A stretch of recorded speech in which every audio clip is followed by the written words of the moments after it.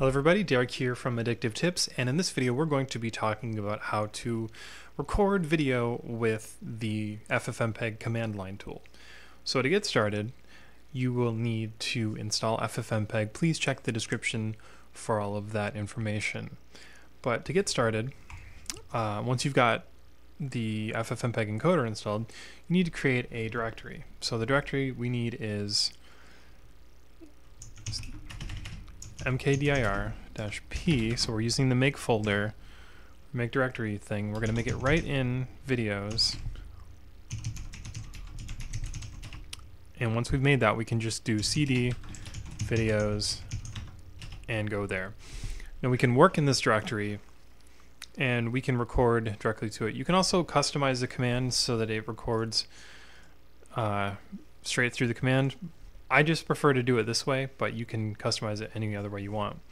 So now we're going to copy the command from the article, which again you can find in the description, and start the recording. So if we look at the recorder here, we're recording at 30 frames per second and we are at frame 195. I'm going to move the stuff around so we can see the video is actually working.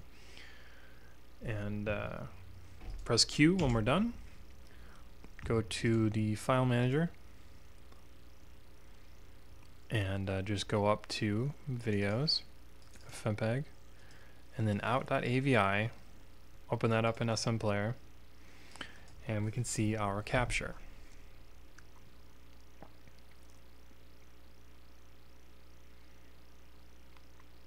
It's a very efficient way to capture it's a very efficient way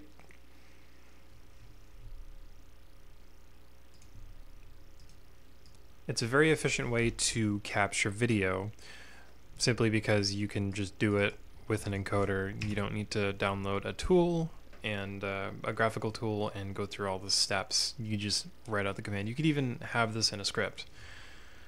So there's also another thing that you can do. If you want to add a webcam to your recording, you can do that. So what I'm going to do is I'm going to open up a new tab.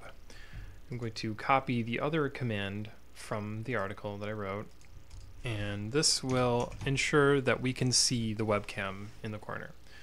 So as you can see, I've got my webcam running, and I can set myself down here in the corner, adjust my camera,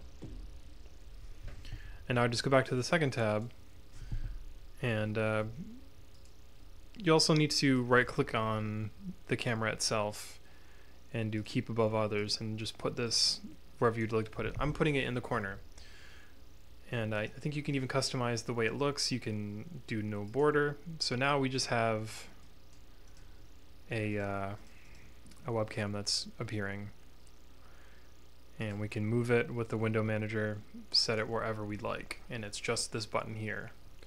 So now we go back to the capture command, and we are now recording, and you see my webcam in the corner here, and this is all done through the command line. We're using ffplay.